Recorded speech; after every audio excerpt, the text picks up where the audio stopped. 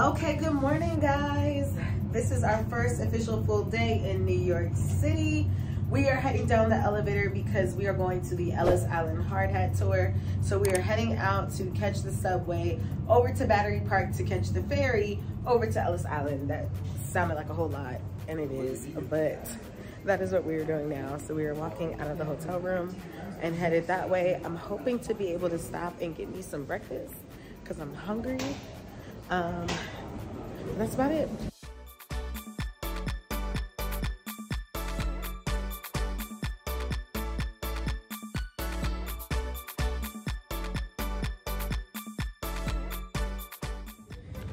Okay guys, so we went to the whole wrong ferry terminal. So we missed our ferry. We're actually 15 minutes away from the ferry we're supposed to be at. And y'all, I am sweating something serious and tired from rushing to the wrong location. But it's okay, we're on vacation, we're not gonna stress about it. But I can see Ellis Island and the Statue of Liberty over there. So I wonder if I should just like swim. I'm kidding, I can't swim.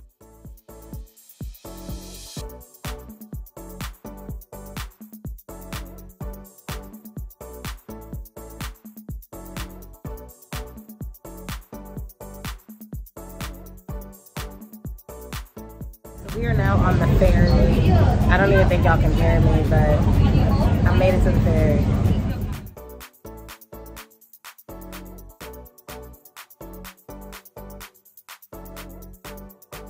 Guys, so we just stopped at the Statue of Liberty, stopped on the ferry. I apologize, I was not able to capture more of our journey to the ferry, but it was hectic. We were rushing, we missed the first ferry, but we're here, it's okay. Now we are at the Statue of Liberty, getting ready to head towards Ellis Island.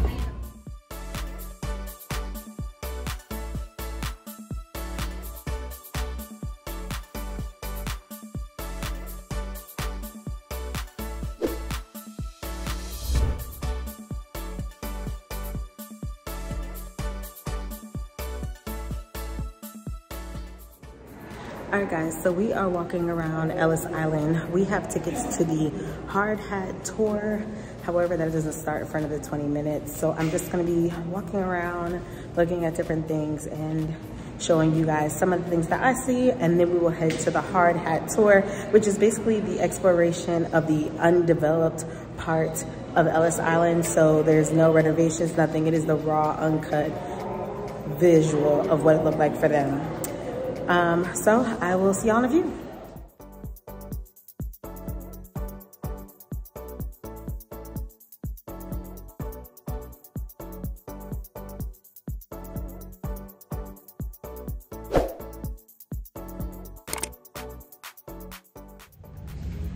So we have started our tour and we are being led by Mr. Jim. He is so nice.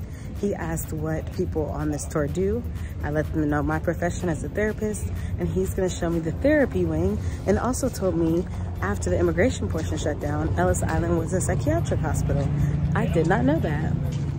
10 million immigrants walked down this hallway. We've got a kind of card like this, and this is the inspection.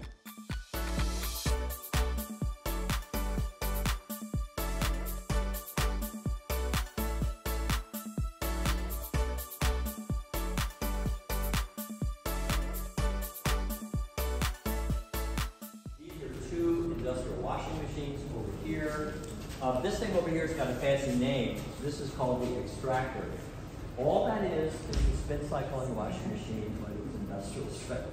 The way they dried the clothes was through this machine here. This is called a mangle. Okay, and a mangle works like a printing press. You have to.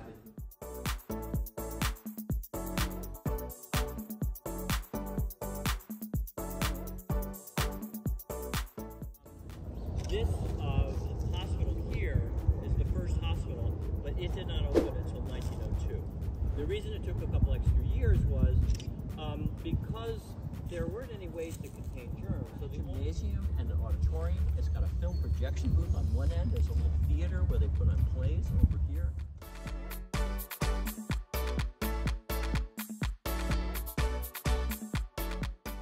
We're going to enter a pavilion hospital system. And And the key thing about a pavilion is this is not one building. This is a collection of 16 different buildings. There are 8 of these 2-story pavilions, which is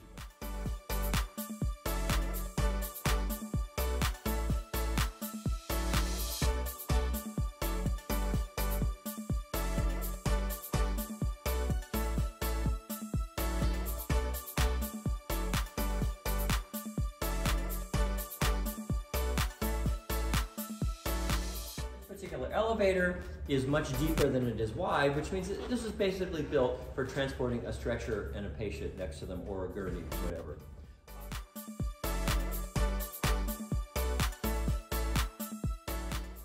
If you're serving dinner, you need to cook it somewhere. This is where they cook it. And this thing here, have you ever used the word icebox for a refrigerator? Well, this is really an icebox. They actually had an ice manufacturing plant over the main building, and they would transport blocks of ice to cool all the vegetables and the milk.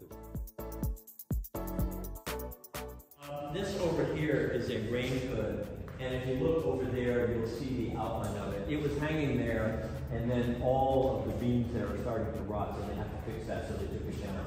But you can see from one end to the other, that's where the stoves were. I mean, this is a pretty small room, but we know that they prepared meals for everyone in the hospital, which could be as many as 300 patients. And there were about 45 staff. I'll show you, this is probably the most significant. This is one of the pavilion hospital rooms that has been relatively unchanged. So this goes back to the original construction in 1911. There are 16 of these, and when the place was built, they all looked like this. The nurses were supposed to all live in the ward where they worked, but they needed the rooms for other purposes, and so the nurses wound up living in the dormitory, in the main building. This is a kitchen where they had a dishwasher, and they prepared special meals for people who had unique illnesses that required like a milk diet or something like that. This is the bathroom, which I mean quite literally. Baths were some of the medicinal treatments that they used here. And this over here, this is the nurse's station. And the key feature here is it's got an enormous window that the nurses could close. And they could sit in this room here, close the external door, and they could see everything going on the ward, but they did not have to physically breathe the air with the patient. Yeah, this is a picture.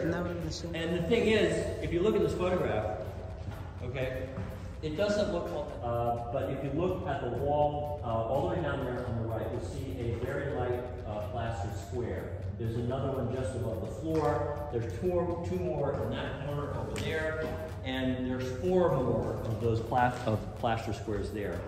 Though that plaster covers up a whole ventilation system that goes all the way through the roof, the ceiling, and through the walls here, and terminates.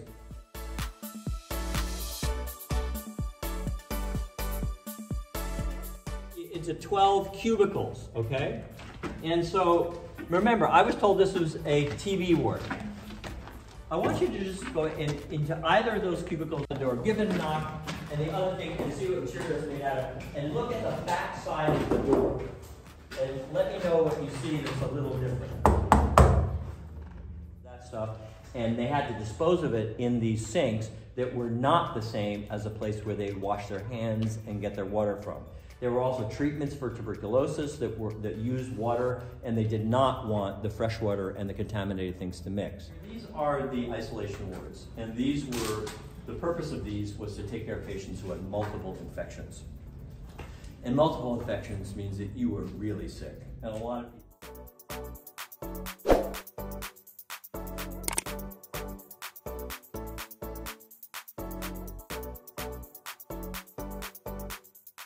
Dining room, kitchen on each floor. There's 4 bedrooms for this family on this side. There's 3 over here. But the problem was they all shared that central stairway, which had to be awkward.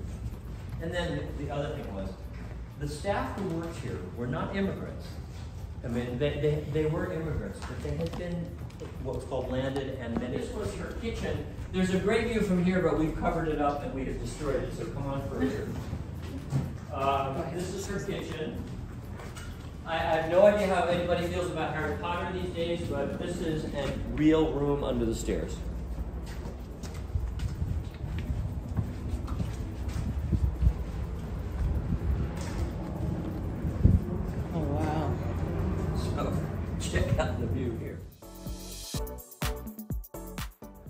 All right, guys, so we just finished the hard hat tour here at Ellis Island. Basically, it is where you will tour the underdeveloped side of the island, where the hospital, all the mental health facilities, all the things like that. Now, I'm not going to post anything that's going to be spoiling to the experience. So if you want to check it out, please make sure you come out here to New York, do the Ellis Island hard hat tour, and that money goes to the restoration of that side of the island, which is the Save Ellis Island Foundation. So I'm gonna include the link down to that below as well. So make sure you guys support that and the restoration of Ellis Island. At the end of this Ellis Island tour, I can definitely say that I feel like it was 100% worth it. Like, it is costly, and more obviously it's free to get into Ellis Island itself. So having to pay to do the hard hat tour is it's some money. But I definitely think that that money was worth it, because we definitely got a lot of information and it's for a good cause. And I would definitely say that it's worth the money. Like, all the stories you're hearing, all the things you wouldn't have known just walking around Ellis Island.